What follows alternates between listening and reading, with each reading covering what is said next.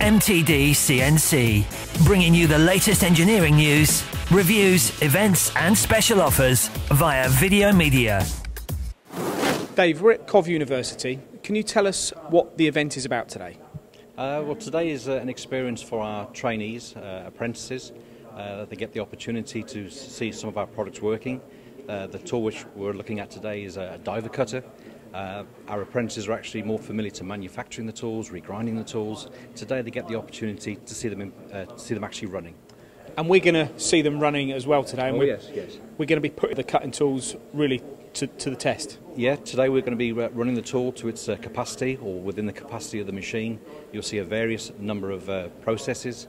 But yeah, we're looking to run the tools to its full capacity. And when we talk about tools, what is the cutting tool that we're actually going to be using? The tool today is a diver cutter. It's relatively new. A few design features which make it a little bit special, particularly the coating, a very hard coating which enables us to run at high speeds because it can withstand the temperatures, high flute spacing so we can pocket and slot mill at very high speeds and feeds. And I think the good thing about this exercise is you're actually performing it on a Haas machining centre, yes, which is a popular machine in the UK. Yes. And you would class, there are hundreds or thousands of machines out there, so it just shows subcontractors what they can achieve with their machine. Absolutely. When we normally develop and test these tools, we have much more powerful machines. But in the workplace, we're dealing now with a machine which is more indicative of what our customers are using. Okay, Dave, so we're going to be doing some helicoil milling here, which we can see. Yeah. How does this compare to conventional?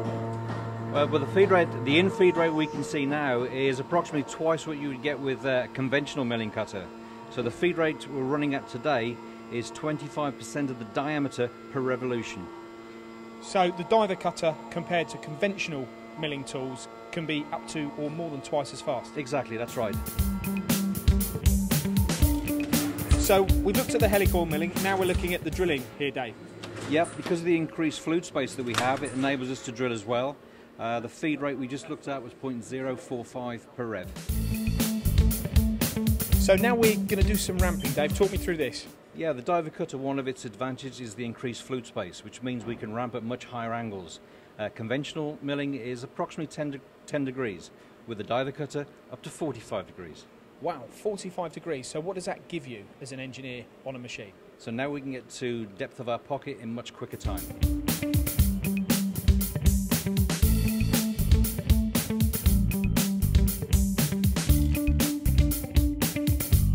Now you wouldn't know it, Jeff, but I'm not university educated, but I'm very impressed with what I've seen here today. Can you tell us about your role and the relationship between Haas, Guhring and yourselves? Yes, I'm a senior lecturer here at the university, working in the mechanical engineering department, primarily responsible for the CNC area, which is a suite of 6 Haas machine tools, 3 lathes, 3 machining centres, which are part of this brand new building that we've got, which has just been open for 3 years.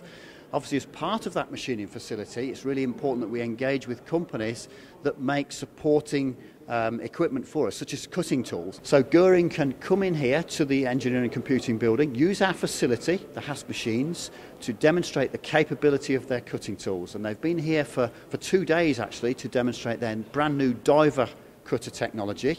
To show that we can extend speeds, feeds, and essentially to enhance metal removal rates, which transfers directly to the efficiency within industry. So prior to using their product, when you had the Haas machines before you went to the advanced manufacturing show, have you seen a big difference in what they provide to your previous supply? Oh, tremendous difference. The speeds and feeds that we've been using over the last 2 or 3 days are 10 times what we would be using on conventional tooling. And that's great for the university because it's all about education, and education in engineering and education in machining. It's absolutely fantastic because we've got students in the area, students who are learning. If we can plant a name in their head, then as they move through their professional careers into industry, that name will therefore come to the surface again and they will tend to engage with that company for the technology. So really, really important. And I mean, there are lots of Haas machines in the field, so you've got a machine that is quite commonplace in the market, and then you're using cutting tools, which as well There's loads of Guhring products out there, so the two of those together put you in a good position to train. Absolutely essential. One of our remits is to engage with local industry. As you said, a HAS is a standard industry type machine. It couldn't be better in terms of the way we're situated in Coventry with Motorsport Valley and our local subcontract facilities. Really, really useful for transferring of that knowledge into the local industry. Jeff, thanks for your time. It's my pleasure. Thank you. For more videos, products and news, go to mtdcnc.com or follow MTD Online on Twitter.